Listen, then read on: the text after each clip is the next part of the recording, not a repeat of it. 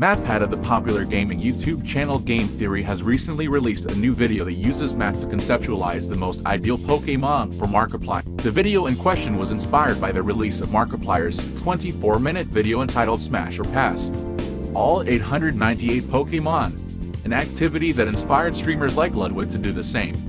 While the idea of playing Smash or Pass with fictional characters as subjects is not new, the focus on Pokémon is a more particular, specific. Game Theory has been a staple on YouTube for a number of years now, making videos about, as the channel's name suggests, various video games and their lore or mysteries. Some of the channel's most popular videos cover viral games like Genshin Impact and Five Nights at Freddy's, but it is full of analyses for all sorts of releases. Game Theory is helmed by the charismatic MatPat, who frequently connects with other creators and creates other pieces of assorted gaming content. Game Theory's videos, while fun and lighthearted, often employ the use of rational thinking and research to supposedly uncover hidden secrets within beloved video games. With its massive roster of creatures and varied regions, Pokémon is a series particularly suited to the Game Theory treatment. The most recent Game Theory video doesn't propose a Pokémon theory in a direct sense, though.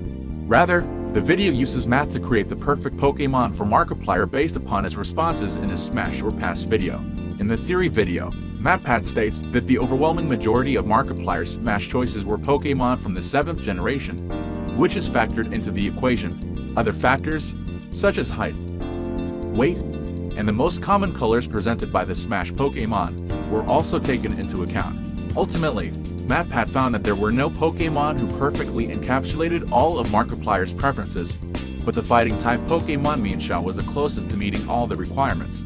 After arriving at this conclusion, MatPat states that some of the new Pokémon included in Pokémon Scarlet Violet might fit the bill a bit more closely for Markiplier. It's true that the next generation of Pokémon is on its way, which will undoubtedly lead to follow-up Smash or Pass video. Game Theory itself might even hop on the trend when that time comes. It's fair to wonder if videos like the one made by Markiplier are weird or inappropriate. After all, Pokémon are presented as being much closer to animals than humans or some other intelligent species. However, as Game Theory briefly touches on in this video, the Pokémon world is strange, complex, and most importantly, fictional, meaning that this trend will most likely be looked back on as some raunchy tongue-in-cheek humor.